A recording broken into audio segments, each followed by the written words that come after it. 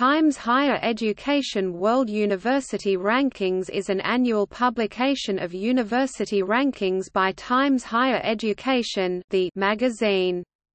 The publisher had collaborated with Quacquarelli Simmons (QS) to publish the joint The QS World University Rankings from 2004 to 2009 before it turned to Thomson Reuters for a new ranking system.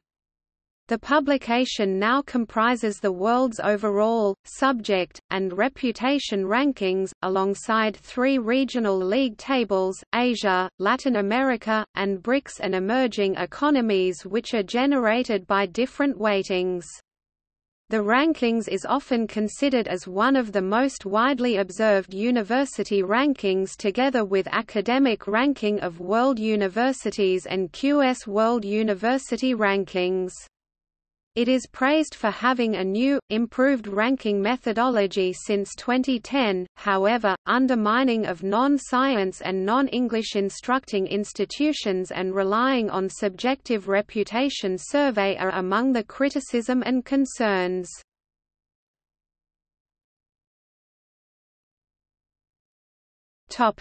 History. The creation of the original Times Higher Education QS World University Rankings was credited in Ben Wildavsky's book, The Great Brain Race, How Global Universities Are Reshaping the World, to then editor of Times Higher Education, John O'Leary. Times Higher Education chose to partner with educational and careers advice company QS to supply the data. After the 2009 rankings, Times Higher Education took the decision to break from QS and signed an agreement with Thomson Reuters to provide the data for its annual World University Rankings from 2010 onwards. The publication developed a new rankings methodology in consultation with its readers, its editorial board and Thomson Reuters. Thomson Reuters will collect and analyze the data used to produce the rankings on behalf of Times Higher Education.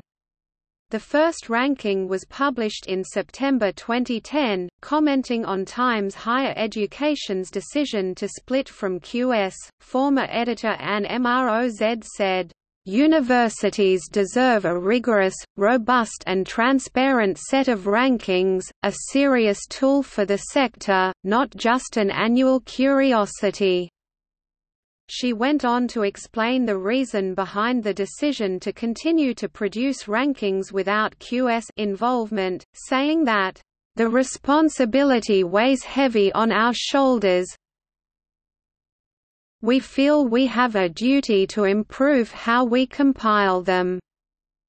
Phil Batty, editor of the new Times Higher Education World University Rankings, admitted in Inside Higher Ed, "The rankings of the world's top universities that my magazine has been publishing for the past 6 years, and which have attracted enormous global attention, are not good enough. In fact, the surveys of reputation, which made up 40% of scores and which Times Higher Education until recently defended, had serious weaknesses. And it's clear that our research measures favored the sciences over the humanities." He went on to describe previous attempts at peer review as "embarrassing." In The Australian, "The sample was simply too small, and the weighting too high, to be taken seriously." The published its first rankings using its new methodology on 16 September 2010, a month earlier than previous years. The Times Higher Education World University Rankings, along with the QS World University Rankings and the Academic Ranking of World Universities, are described to be the 3 most influential international university rankings.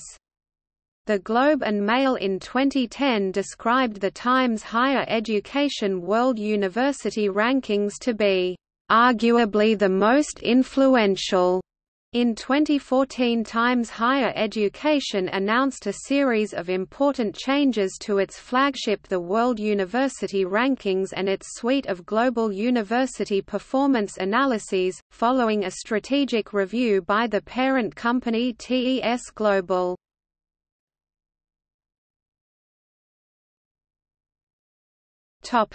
Methodology.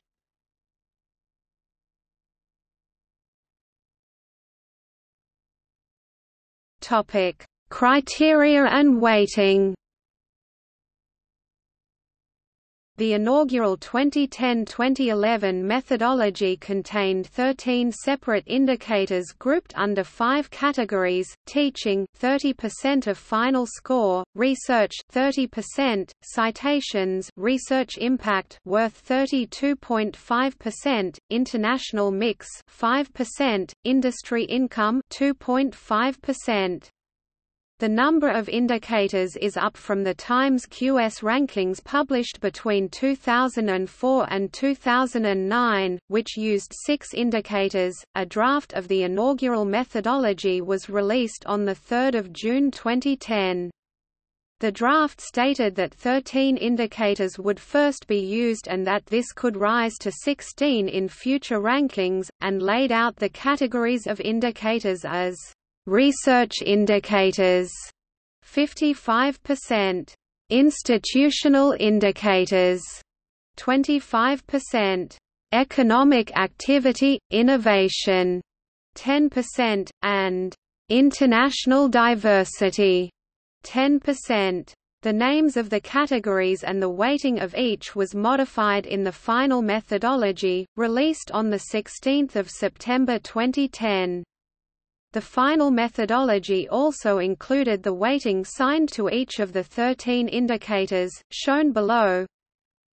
The Times Higher Education billed the methodology as robust, transparent and sophisticated, stating that the final methodology was selected after considering 10 months of detailed consultation with leading experts in global higher education.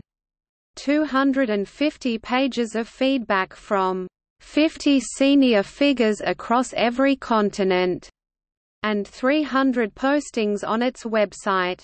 The overall ranking score was calculated by making Z-scores all datasets to standardize different data types on a common scale to better make comparisons among data. The reputational component of the rankings, 34.5% of the overall score, 15% for teaching and 19.5% for research, came from an academic reputation survey conducted by Thomson Reuters in spring 2010.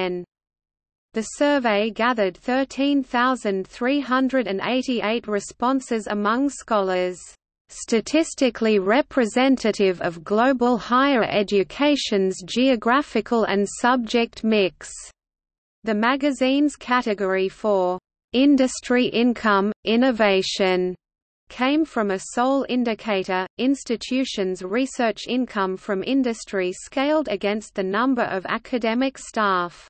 The magazine stated that it used this data as proxy for high-quality knowledge transfer, and planned to add more indicators for the category in future years. Data for citation impact, measured as a normalized average citation per paper, comprising 32.5% of the overall score, came from 12,000 academic journals indexed by Thomson Reuters' large Web of Science database over the 5 years from 2004 to 2008.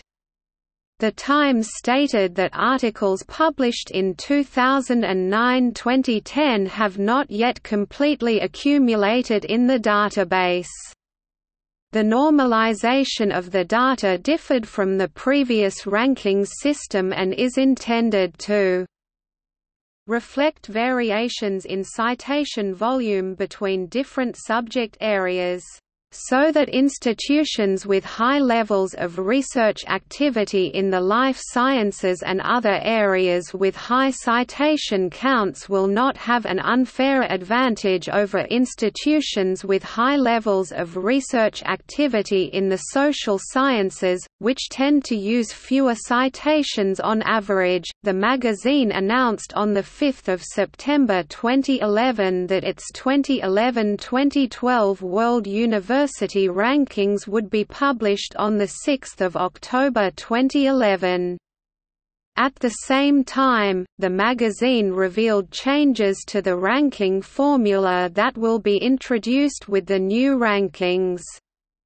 The methodology will continue to use 13 indicators across 5 broad categories and will keep its fundamental foundations, but with some changes. Teaching and research will each remain 30% of the overall score, and industry income will remain at 2.5%. However, a new international outlook, staff, students and research will be introduced and will make up 7.5% of the final score. This category will include the proportion of international staff and students at each institution included in the 2011-2012 ranking under the category of international diversity, but will also add the proportion of research papers published by each institution that are co-authored with at least one international partner. One 2011-2012 indicator, the institution's public research income, will be dropped. On 13 September 2011, The Times Higher Education announced that its 2011-2012 list will only rank the top 200 institutions. Phil Batty wrote that this was in the interests of fairness, because the lower down the tables you go, the more the data bunch up and the less meaningful the differentials between institutions become. However, Batty wrote that the rankings would include 200 institutions that fall immediately outside the official top 200 according to its data and methodology, but this best of the rest list from 201 to 400 would be unranked and listed alphabetically. Batty wrote that the magazine intentionally only ranks around 1% of the world's universities in a recognition that, "...not every university should aspire to be one of the global research elite." However, the 2015-16 edition of the Times Higher Education World University Rankings ranks 800 universities, while Phil Batty announced that the 2016-17 edition, to be released on 21 September 2016, will rank 980 universities from 79 countries. The methodology of the rankings was changed during the 2011-12 rankings process, with details of the changed methodology here. Phil Batty, the rankings editor, has said that the World University Rankings are the only global university rankings to examine a university's teaching environment, as others focus purely on research. Batty has also written that the World University Rankings are the only rankings to put arts and humanities and social sciences research on an equal footing to the sciences. However, this claim is no longer true. In 2015, QS introduced faculty area normalization to their QS World University Rankings, ensuring that citations data was weighted in a way that prevented universities specializing in the life sciences and engineering from receiving undue advantage. In November 2014, the magazine announced further reforms to the methodology after a review by parent company TES Global.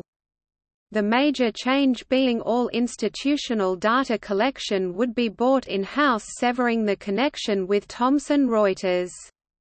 In addition, research publication data would now be sourced from Elsevier's Scopus database.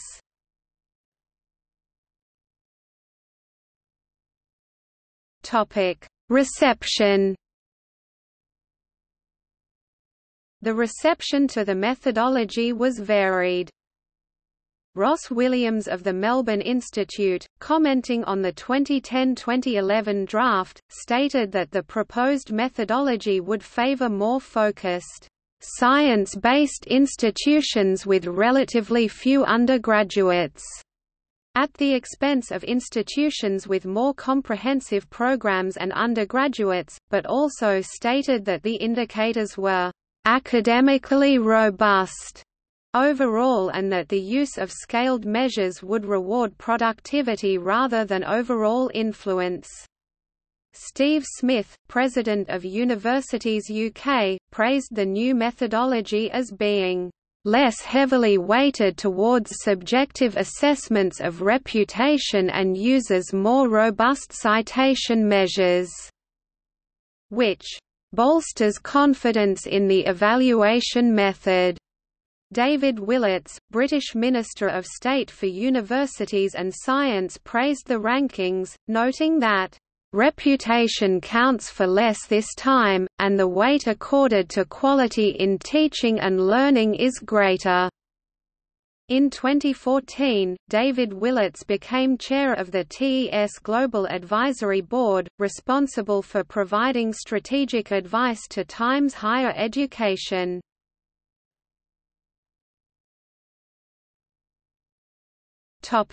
Criticism.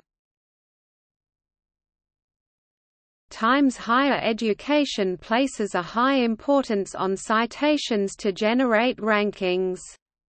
Citations as a metric for effective education is problematic in many ways, placing universities who do not use English as their primary language at a disadvantage.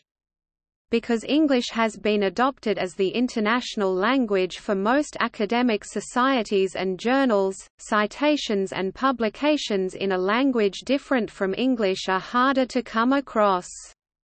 Thus, such a methodology is criticized for being inappropriate and not comprehensive enough. A second important disadvantage for universities of non-English tradition is that within the disciplines of social sciences and humanities the main tool for publications are books which are not or only rarely covered by digital citations records. Times Higher Education has also been criticized for its strong bias towards institutions that taught hard science and had high-quality output of research in these fields, often to the disadvantage of institutions focused on other subjects like the social sciences and humanities. For instance, in the former the QS World University Rankings, LSE was ranked 11th in the world in 2004 and 2005, but dropped to 66th and 67th in the 2008 and 2009 edition. In January 2010, the concluded the method employed by Quaccarelli Simmons, who conducted the survey on their behalf, was flawed in such a way that bias was introduced against certain institutions, including LSE. A representative of Thomson Reuters, THE's new partner, commented on the controversy. LSE stood at only 67th in the last Times Higher Education QS World University Rankings, some mistake surely? Yes, and quite a big one. Nonetheless, after the change of data provider to Thomson Reuters the following year, LSE fell to 86th place, with the ranking described by a representative of Thomson Reuters as a fair reflection of their status as a world-class university. LSE, despite being ranked continuously near the top in its national rankings, has been placed below other British universities in the Times Higher Education World Rankings in recent years. Other institutions such as Sciences Po have suffered due to the inherent methodology bias still used. Trinity College Dublin's ranking in 2015 and 2016 was lowered by a basic mistake in data it had submitted. Education Administrator Bahram Bekradnia said the fact this went unnoticed evinced a very limited checking of data. on the part of those who carry out such rankings." Bekradnia also opined, "While Trinity College was a respected university which could be relied upon to provide honest data, unfortunately that was not the case with all universities worldwide. In general, it is not clear who the rankings are made for. Many students, especially the undergraduate students, are not interested in the scientific work of a facility of higher education. Also, the price of the education has no effects on the ranking. That means that private universities on the North American continent are compared to the European universities. Many European countries like France, Sweden or Germany for example have a long tradition on offering free education within facilities of higher education.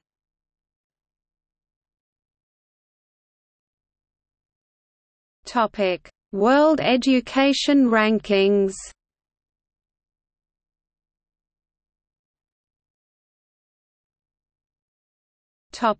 Young universities.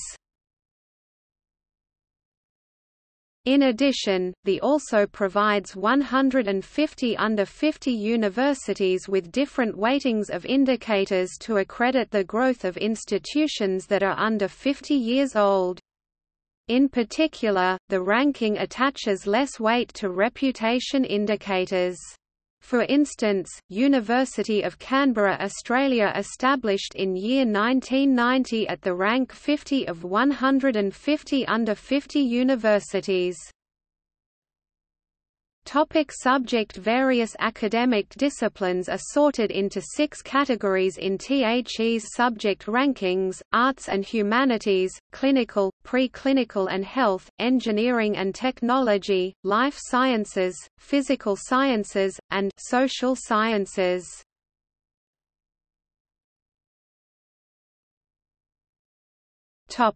World reputation rankings.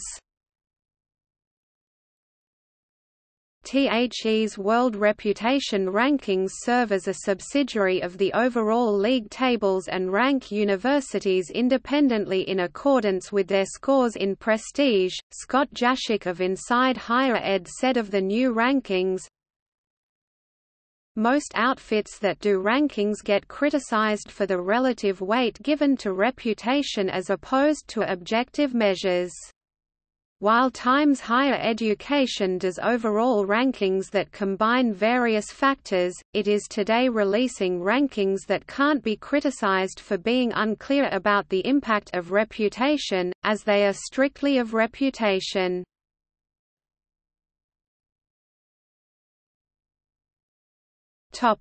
Regional rankings.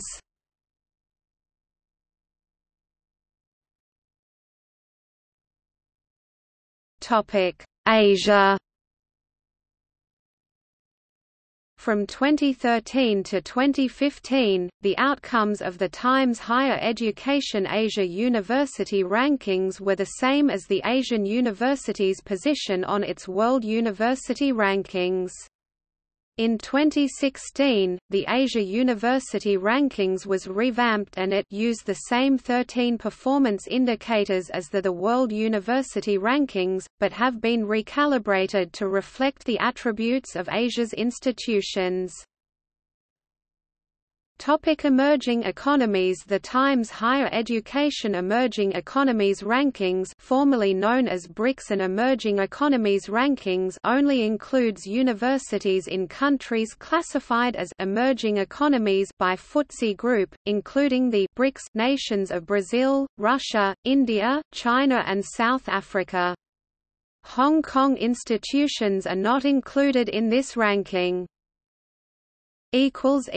Notes